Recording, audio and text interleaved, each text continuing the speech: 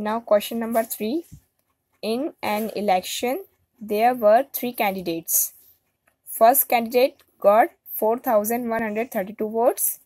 Second candidate got 3,002 votes. And third candidate got 2,112 votes.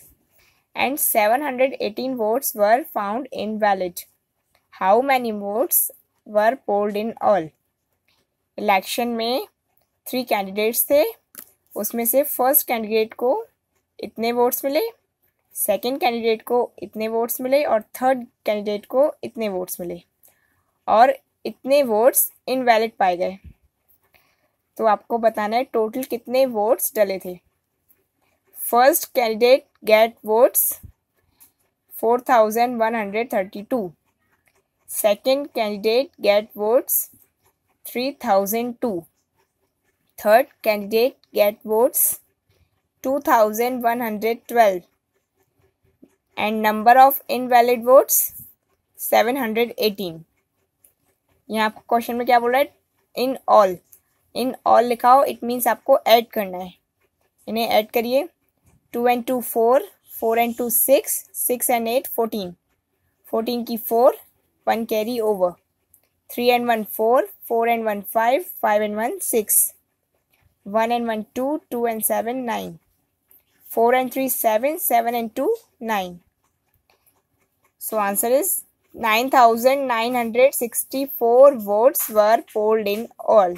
Total 9,964 vote डाले गए थे। Next question number 4. Mr. Kashyap gives rupees 6,378 to his wife for monthly expenditure and saves rupees 2,688 per month from his monthly salary. What his monthly salary? Mister Kashyap ने अपनी wife को इतने rupees दिए अपनी salary में से एक्सपेंस करने के लिए और इतने रुपीस उसने सेव करके रखे। तो बताइए टोटल उसकी मंथली सैलरी कितनी थी। Solution, mister Kashyap give to his wife for monthly expenditure. Monthly expenditure के लिए कितने रुपीस दिए वाइफ को? Rupees 6,378. He saves from his salary, उसने अपनी सैलरी में से सेविंग कितनी की?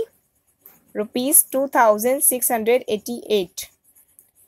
तो टोटल मंथली सैलरी निकालने के लिए इन्हें ऐड करना होगा। 8 and 8 16 की 6, 1 कैरी ओवर, 7 and 1 8, 8 and 8 16, 16 की 6, 1 कैरी ओवर, 3 and 1 4, 4 and 6 10, 10 की 0, 1 कैरी ओवर, 6 and 1 7, 7 and 2 9.